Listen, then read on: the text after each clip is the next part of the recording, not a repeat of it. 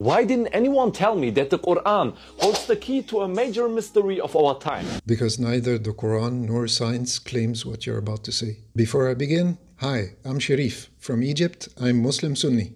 How did regular people build pyramids and put stones as heavy as 10 cars on top of each other? First, which pyramid are you talking about? Are you talking about all pyramids? Are all pyramids made out of stone that weigh 10 cars on top of each other like you like to put it? Obviously no, because there are about 100 pyramids in Egypt. So that means you're specifically talking about the Giza pyramids, since you already have the background picture all over them. And since the evidence you're going to bring forth from your supposed scientist are samples taken from the Giza plateau and not anywhere else. I don't know about you, but I don't see anybody saying that the blocks at the top of the pyramid are 13 tons. The average weight of a pyramid stone in Khufu's pyramid is 2.5 tons. And look at this picture.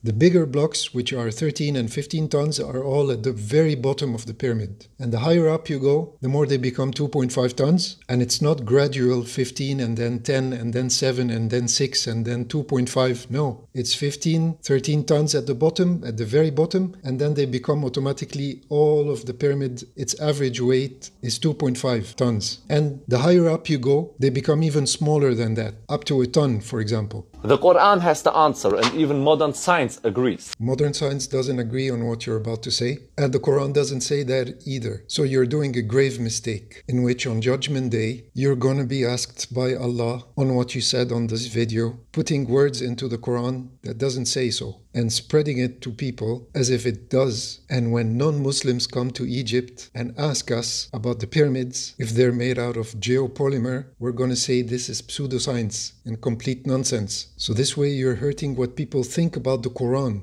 and I hope you realize that.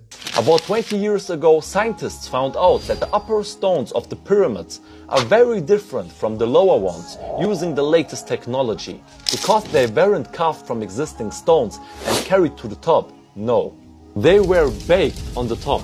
Thank you for giving us the reference in such big bold letters. I feel if that you truly knew that this was the truth of the matter, you would have put those sources in big bold letters in front of people. This study paper's conclusion, done by Joseph Davidovits, had been refuted by other scientists on all the points he was trying to make, just to make his geopolymer argument win. And his study on this particular subject doesn't hold water in the scientific world and is actually described by Egyptologists as ridiculous and insulting.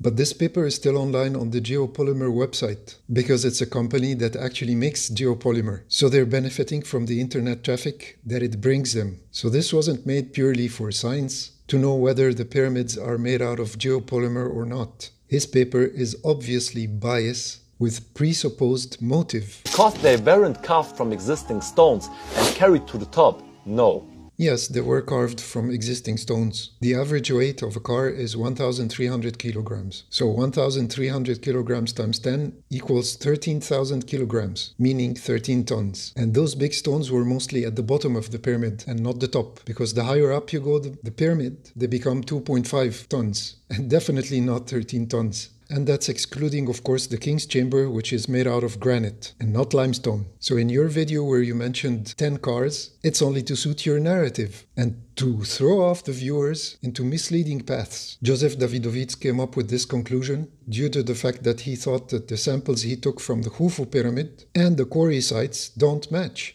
But he was shortly disproven by other scientists who made the same tests but with better equipment and unbiased motives and opinions. And if you actually read this paper, you will realize how Davidovits was manipulating data all along to his favor and his geopolymer company. For example, he states that there are air bubbles in the stone, which could not be found in natural stone. But when you look at what he's showing in his paper and compare it with the other paper, you'll find it's a totally normal thing in normal stone, which is a result of air bubble trapped due to the presence of fossilized seashells in the stone. Furthermore, the seashells in the stones were not crushed, which obviously indicates that it was never a poured mixture. And there's also the question of gypsum mortar or gypsum mortar. That's all over the pyramid. There's 500,000 tons of gypsum mortar in between the stones all over the pyramid. So if they molded stone, why use gypsum mortar to hold the stones together? If they're going to mold it in place, then it's going to automatically stick to all other stones. If they're going to use the other stones as part of the mold, then they don't need gypsum mortar. But the apparent is that there's gypsum mortar everywhere. And now, speaking logically, when you pour a mixture into a container, it's going to take the shape of the container. And we don't see that in any stone of the pyramid. And I'm not talking about the casing stones. I'm talking about the main blocks that build the pyramid. They don't have 90-degree angles, and there's even polygons, and they're all in different sizes and shapes.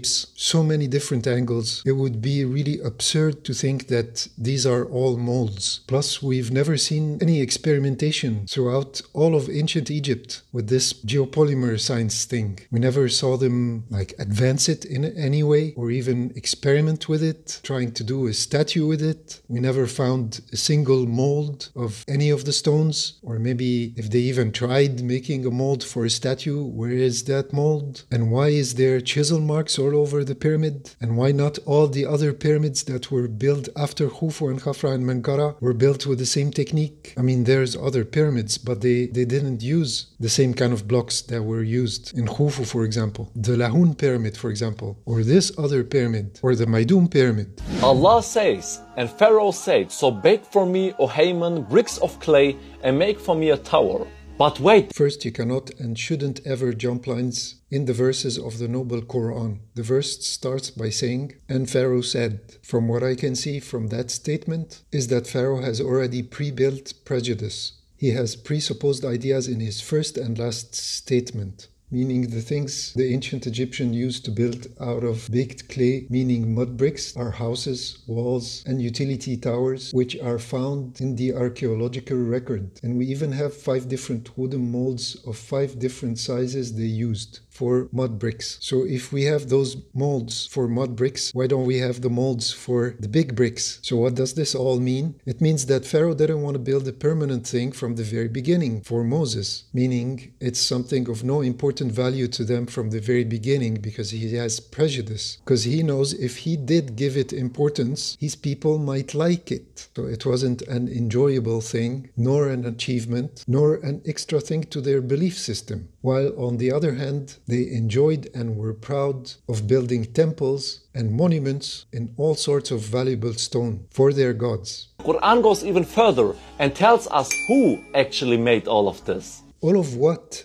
All of the pyramids? But Davidovits took samples only from Khufu's pyramid. And at the time of Pharaoh, the pyramid building age was long gone. They weren't building pyramids anymore. How do I know that? Because the Israelites first appear in the Egyptian records in the Middle Kingdom, and they started to be enslaved in the New Kingdom. So Pharaoh was from the New Kingdom, and the pyramids are all in the Old Kingdom. And Davidovits took samples only from the Khufu pyramid, and his conclusions were proven wrong. So they stopped building pyramids in the New Kingdom, but they were all about temples. This doesn't explain why all the temple columns are made out of several pieces rather than one solid block. Nor does it explain what's on top of the columns, which is also segmented, and also doesn't explain why in other parts of the temples we find structures that are made out of smaller blocks. And the question is, why didn't they just use this geopolymer technology everywhere to make everything? And since the only examined sample taken was from Khufu's pyramid, you cannot simply expand this idea to all other monuments. And why didn't they just use the geopolymer science to make the entire pyramid? Why just the top of the pyramid? I mean, why make so much effort in half of the pyramid if they already have this technology? And also in the Quran, it says, Pharaoh said to Haman, build me a tower so I can climb it to see the God of Moses. And the pyramids are not climbed, because we're not in Mexico. The pyramids in Mexico, yes, they are climbed because they made stairs on them. But the ancient Egyptian pyramids didn't have stairs. Around 1865, Egyptologists found hieroglyphs with the name Haman and his title, Chief of the Stone Quarry Workers.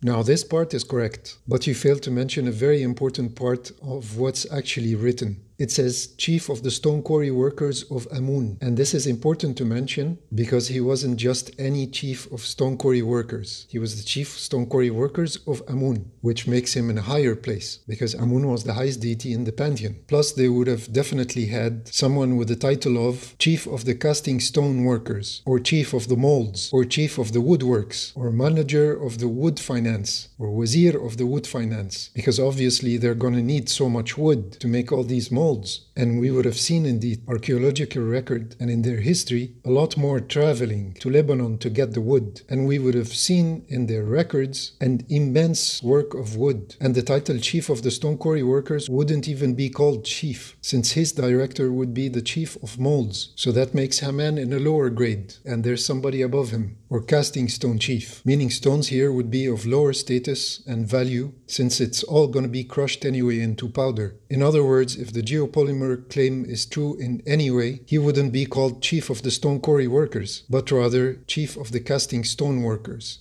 And why would they cut big blocks from the quarry sites that we can witness today if it's all going to be crushed into powder? So why cut big chunks of blocks? And we see in the Quran, the pharaoh spoke to this Haman. I've already made a 3-part video reply to an ex-Muslim on this in detail. When you watch it, inshallah, you will understand many things and why it's important to mention his full title. I'll try to leave the link in the description below. And no, Prophet Muhammad didn't personally go there to see this and write everything in the Quran. You're also correct about this. And that's why we as Muslims consider the mention of Haman as chief of stone quarry workers of Amun, found in the archaeological record, to be an impressive historical miracle in the Quran. Because nobody knew of anyone named Haman who lived in Egypt during the time of Moses, at the time the Quran was revealed. Until the 18th century, the writings and the inscriptions of the ancient Egyptians couldn't be understood. Furthermore, as I explained in my 3-part video, it wasn't just about matching names, and that the title of chiefs of stone quarry workers of Amun plays a very important role in identifying him, as Egyptologists found this name to be of several people in that time era, but only one had this title, and he coincides with the reign of Ramses II, which perfectly matches the chronological Islamic evidence from the Quran with the 66 years of reign of Ramses II. Because the Quran was written 3,000 years later after the pyramids were built. Correction, because the Quran was written 2,000 years later after the mention of the name Haman as chief of the stone quarry workers of Amun, in hieroglyphs, in the archaeological record. That's what's important and impressive about the historical miracle of Haman in the Quran, which has nothing to do with pyramids and pyramid building. Science means peer reviewing, and if it doesn't pass this level of scrutiny, then you're just convincing yourself to suit yourself. You cannot prove that this whole pyramid, or pyramid top, as you like to put it, is made out of cast stone, all because of one sample that was falsely examined and falsely interpreted, and then debunked, and then Joseph Davidovits came out crying, saying they lied, and he started to be very rigid. In his response paper, I can see very obviously how he's trying to refute all of what's been said in the scientific paper, and he's doing it in a very unscientific manner. He's lying somewhere and then misguiding somewhere, misleading arguments, red herring. Even the picture that he took of the sample showing it like this is an unscientific picture taken in a garden without giving any measurements. I mean, I can take any pictures. I can show you a picture of this glass and telling you that this is 15 centimeters, while in fact it's 14 centimeters. So a picture doesn't prove anything. If you put measurements on a picture, it doesn't prove anything. There are proper ways of doing things, and he didn't do them. So he came out crying, showing a picture like this. I mean, it's a joke. This is really a joke. And when he gave the sample to other scientists to examine it, of course they're going to cut it, and it's going to get smaller and deformed in ways. So he's saying, oh, they analyzed another sample, not my sample. You know, the pyramid is still there, and there are many scientists. And Joseph Davidovits is the only one standing like this. Not a single one, Egyptologist or other scientists, is approving of his message. So enough with Davidovits. I'm not angry with you. I am angry with Davidovits. And may Allah guide us to the truth. And I sincerely hope you delete your video because it's not scientifically proven, at least yet, you know. Peer reviewing is a very big part of science, and we're all scientists. That's why we peer review even in the Quran, and we have measuring sticks. So if, for example, in the Quran, if it doesn't have an explicit term pyramid, then you cannot just justify your whole video by saying, Haman, build me mud tower, oh, tower, pyramid, oh, and combine the ages together and make a whole mess out of all this. I know it will be wild to think about this as a reality. I even have a book about it. It's called Pyramid Illusions by Mustafa Gadala. So I already know about this, and I used to believe it, and it's very poetic to be completely thrown off out of the science world and living in my own world and thinking that everybody's bad and I'm the only one who knows the truth. It's all very nice and easy until you hit a wall. I call that meeting the Sphinx, meeting your own Sphinx. And the Sphinx calls that growing up from 4 limbs to 2 limbs and then 3 limbs. So I hope one day you realize the truth and you come to Egypt and visit, of course. And smile, it's Sunnah.